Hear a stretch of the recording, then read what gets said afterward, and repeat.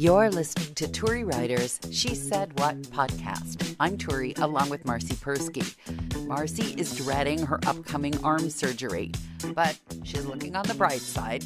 She will be able to drive her new car once she can figure out how to drive her new car. Also, there's the small matter of the large item she accidentally bought online. You're nervous about the surgery on your arm. Yes. Well, you have a right to be nervous. It didn't go well last time, so that's fair. It never goes well. What will you do if it actually is a miracle cure and it works like magic?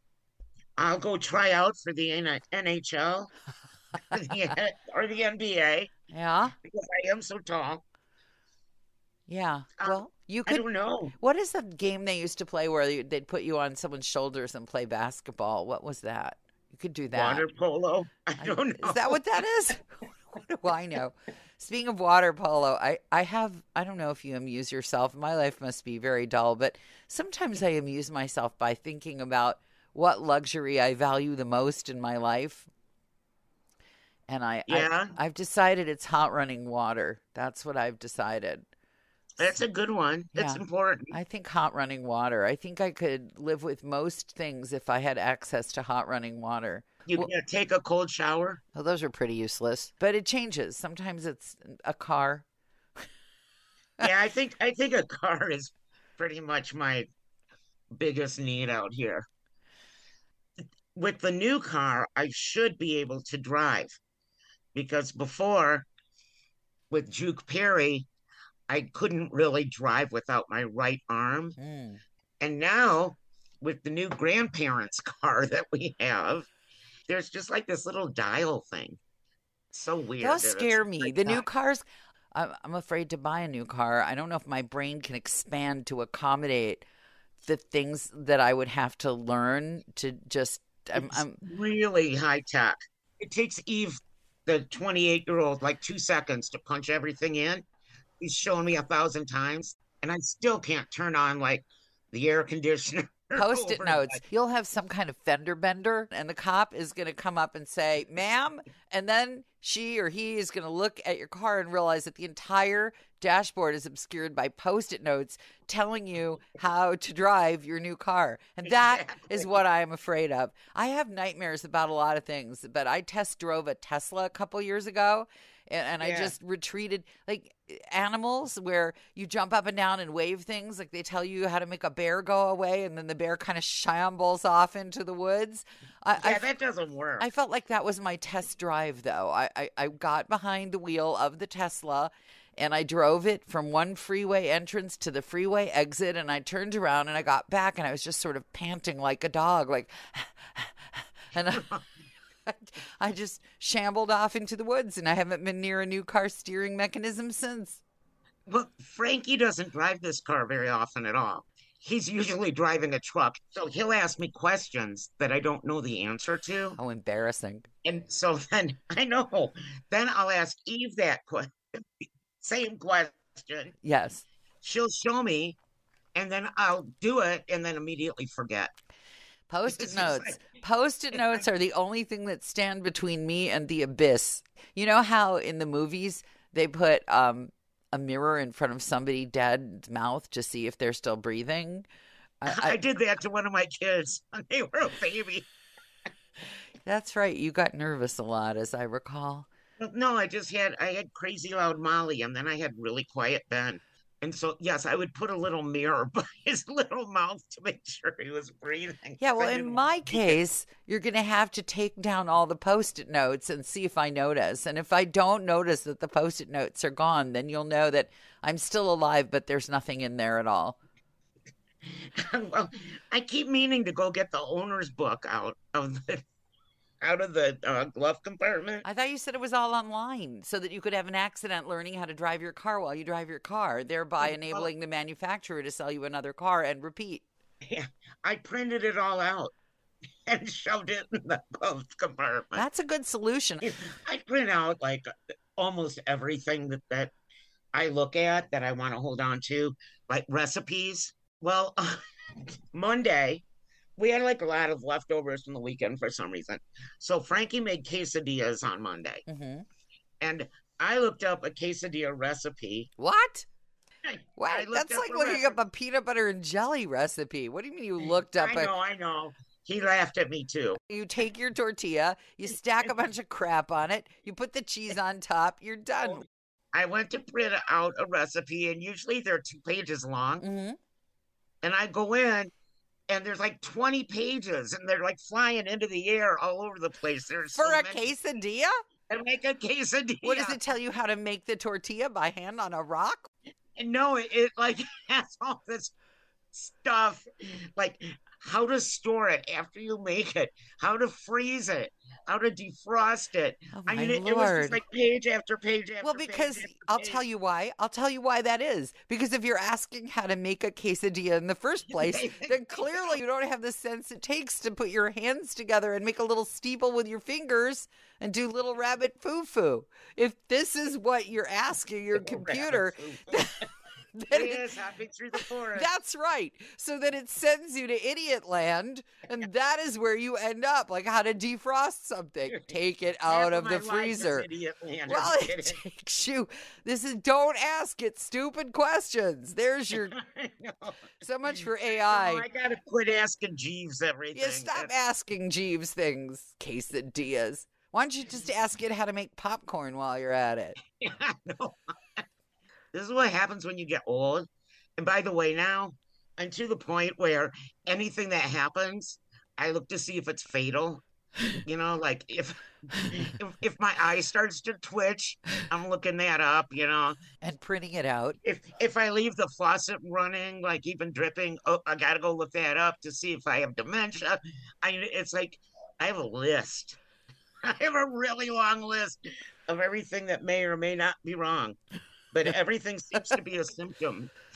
Neither one of us can stay on point here. I think that's a sign of old For age, sure. Although ADHD. if we go with that, I've been old forever. Because my producer way back in the day used to hold up a plastic fork when I had left my main point. Yeah, my guy would just mute my mic and yell at me over my headphones. We're having the last days of warm weather, nearly record-breaking weather, and I can't really enjoy it because I got up to work at 4 o'clock in the morning. And Ugh. when I have to do that, it's basically like the graphic you should imagine is just taking the day off the calendar and just ripping it in pieces and throwing it in the air. You are not a morning person, I know. Oh, 4 in the morning. And you don't really sleep. I had the weirdest dream about the small cutie. It was, Uh-oh. I dreamed he had a physical ailment that required some kind of reverse injection where you put in a needle and you suck out disgusting stuff. And I'm like, where did I even come up with this? Like some horror movie? Is this a Halloween thing? Where did this? It is almost Halloween. The only dreams that I remember are the ones you have when you can't quite sleep, and so they get stuck in there, like trying to open a can when the can opener just kind of won't turn properly. So you've got a half-open can. That's me trying to sleep when I know I only have 4 hours. You get halfway through the can and you're like, it's stuck. What now? When I know I have a deadline that I have to be up for, I pretty much wake up every hour Yeah. to look at my clock Yeah, and yeah. go back to sleep. Just to make sure you haven't overslept. Absolutely. Speaking of deadlines, I did turn in the audiobook. I have not heard whether they're going to spit it out or not, but having forced myself to focus on engineering the audiobook, I just gave myself permission to do very little else. So now I look around my studio and I'm kind of mortified at the piles. This is the next project waiting. And may I say that there is nothing more dangerous to me than the mental phrase, but these could be worth something. Okay, I have a story about that. Yes. Did I tell you about my adventure with Deal Dash?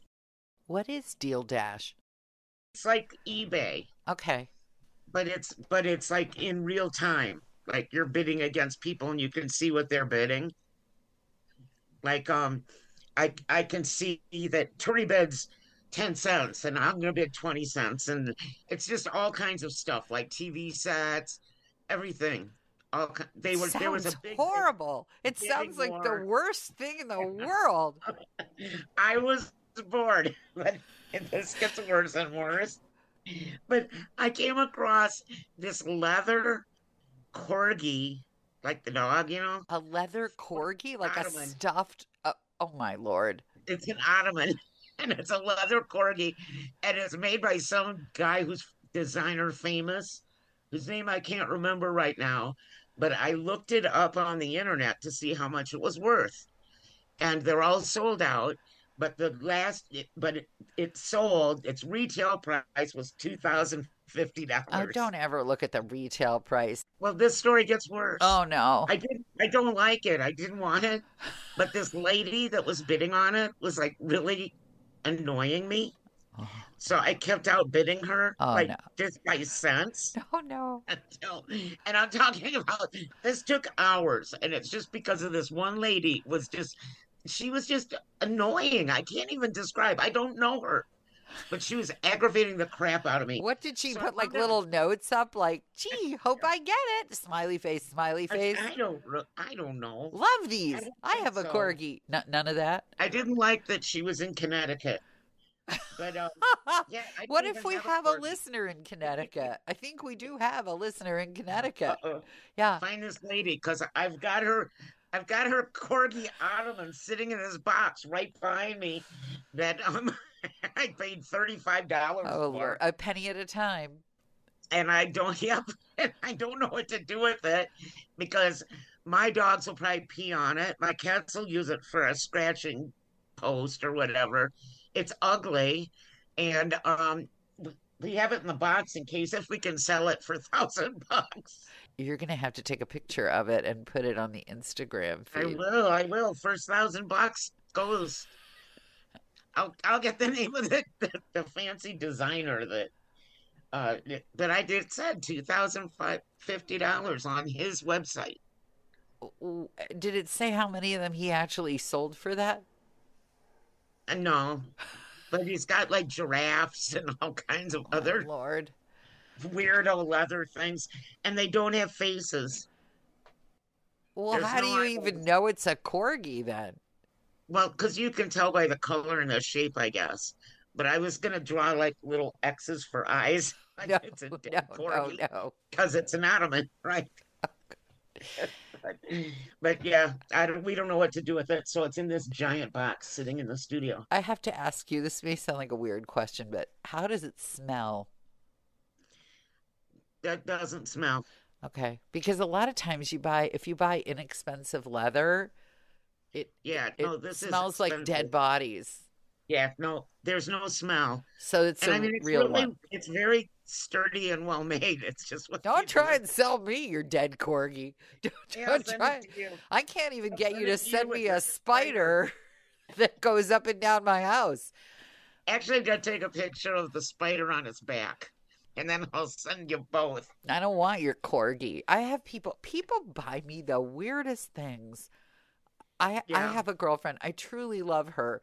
She's got a bit of a shopping gene, and because we have chickens, for a while there, she was sort of finding every weird, like there was a weird chicken purse that was very expensive that she gave me that sat in my closet for 3 years, and I'm like, I'm not carrying a rubber chicken purse around, no matter how expensive it was, and I have one of I those. passed it along. And then she got me this giant folk art metal garden sculpture chicken thing that she schlepped back from some island holiday. And she tried to give it to me. I'm like, because we are such good friends, I can tell You you, said no. do not give me that.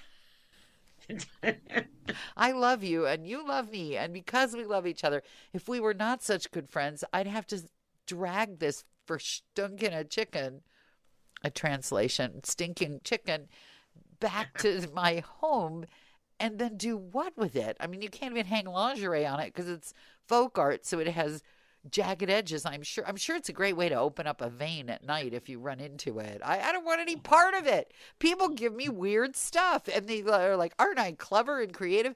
I had to get the clever and creative thing out of my husband's vocabulary when we were first married. I'm like, no, that's my job, not your job.